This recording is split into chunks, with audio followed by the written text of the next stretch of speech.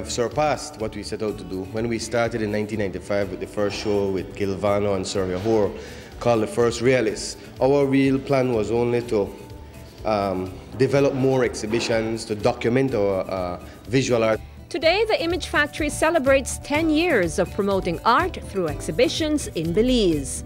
But as explained by its director, Yasser Musa, there was more than just displays going on Northfront Street in the first decade. So what does the future hold for the Image Factory? Our view, and I have tried to convey this to as many artists as possible, is to, yes, have a respect for the history of what has taken place and to kind of put it in a box and in a way try to erase it so that when you do future projects you are not obligated to what you did before, because then you will be, you won't be fresh and you won't be innovative.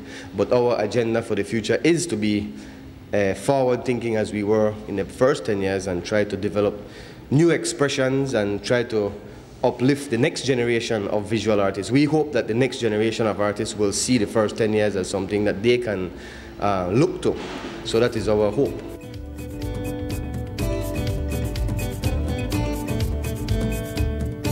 Works that have been exhibited over the past decade form part of the anniversary celebration. Additionally, artists who have not yet had their pieces promoted at the well-known gallery have also been invited to be part of the event. And we've gotten a good response. We've gotten over 60 works of art by over 60 different artists.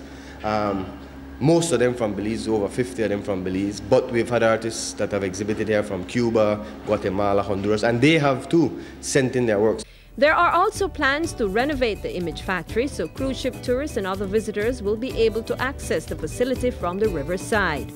It was a double celebration occurring over the Belize City Swing Bridge, as Stonetree Records is also celebrating its 10th birthday. Since we started in 1995, the idea was to start producing local artists. As you probably remember, back in 1995, there were no recording studios in Belize. So artists usually had to go abroad to record, if it was Guatemala City, LA, New York, or even Mexico City.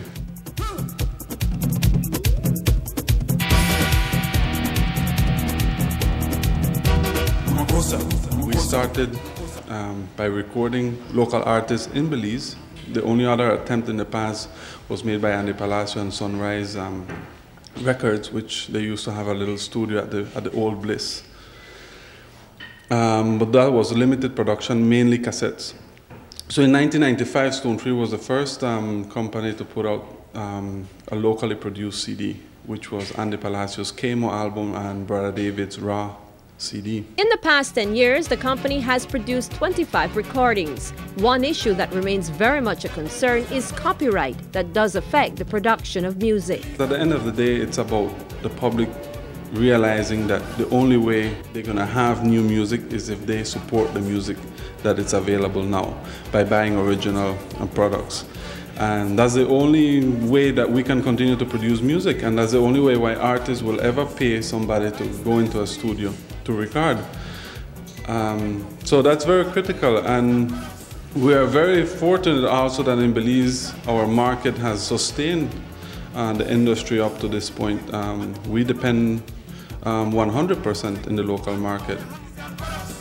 Duran says he remains encouraged by the fact that they have not seen many instances of local works being pirated. This, Duran believes, is because Belizeans are beginning to support their local artists.